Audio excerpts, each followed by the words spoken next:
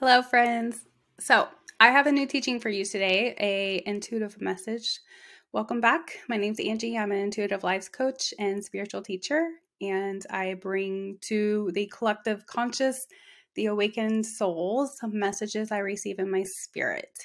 And so, this in particular is for those of you who are wanting to manifest and increase abundance in your life in any kind of way. So, if that is you, then stay tuned.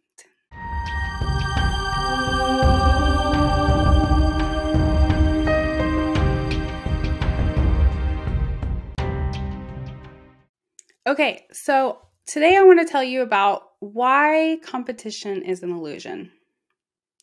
Based on the spirit and based on our highest self and who we are truly deep within our highest consciousness, our spirit, our who we were made to be outside our programmed ego. Competition is an illusion of the matrix, basically, of the lower consciousness, of the lower frequencies and energies that you're going to find here on this earth. And I received a intuitive picture. This has been probably a couple months ago that I received this. And the more I think about it, the more I love this. So I'm going to share with you this picture. Don't judge my drawing of what I heard in my spirit. Let me grab it. Okay, so if you can see this, this is a spider web. If you can, let me see if I pull this back a little bit. Okay, so based on the message I received in my spirit, if you look at this spider web and you notice that there are all these different parts of the web, what I want you to think about is how this web represents our spirit. It represents the God in some way. It represents eternity, the universe, everything. So this web is everything.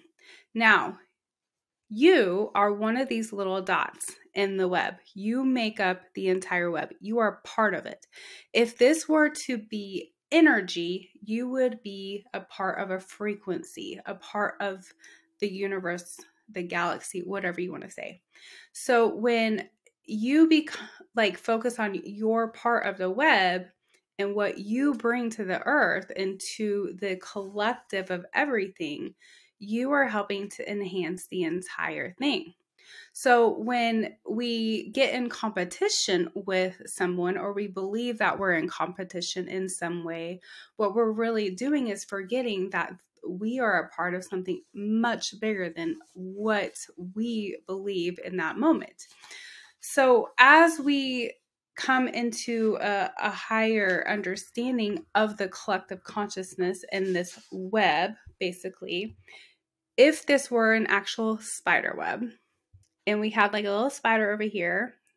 Here, let me just draw it for you so that we can have some fun here. So we have a little spider over here.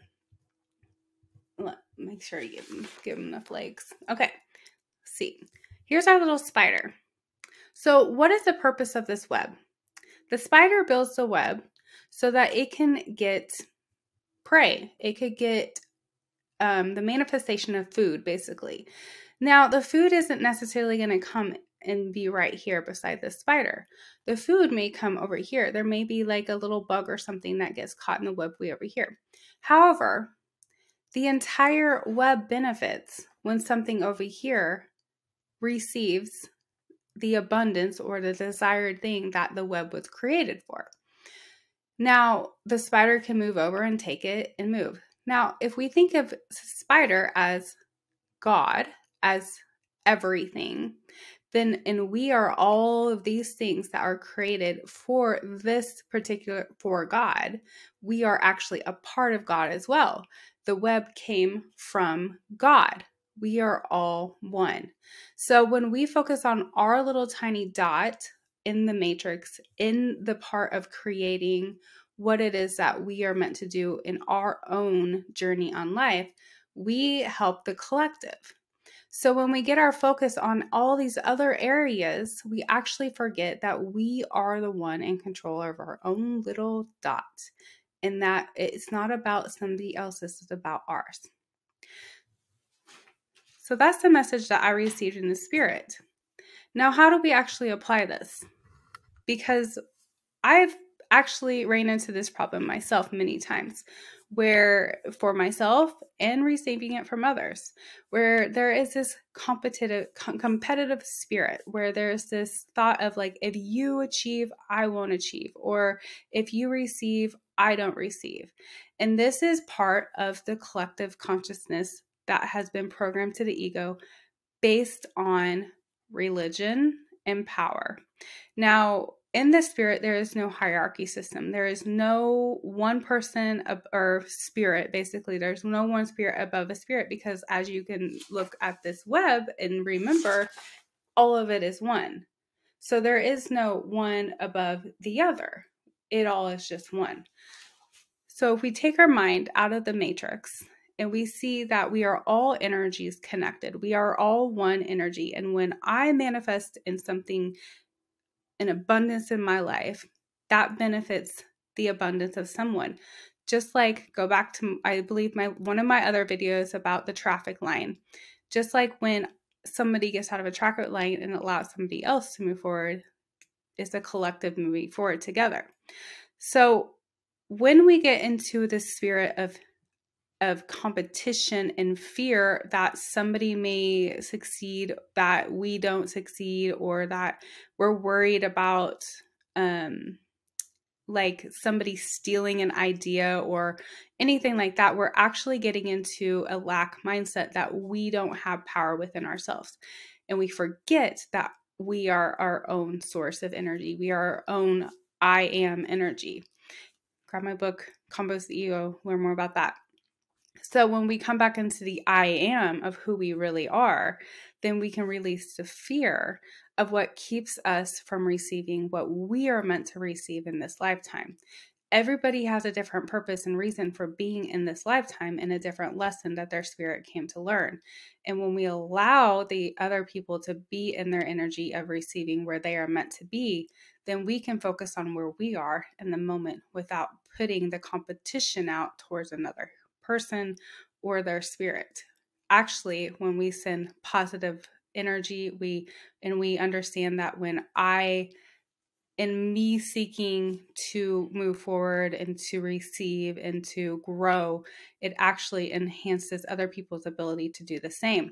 So not thinking one is taken from the other, but one is enhancing to help the other.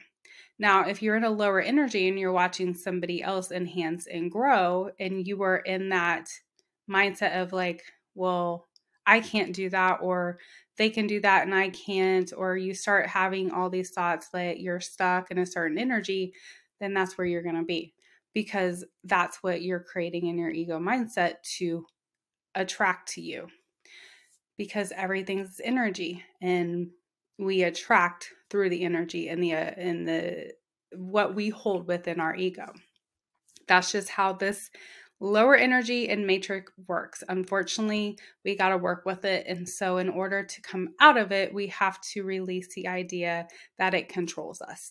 And we are the one in control, because we are the I am, and we are part of something much, much, much bigger than our little dot. So focus on your dot, believe in your own worth, and hopefully this will help you to stay a little bit more focused in the now and start to manifest the things that you're desiring in your life. Namaste.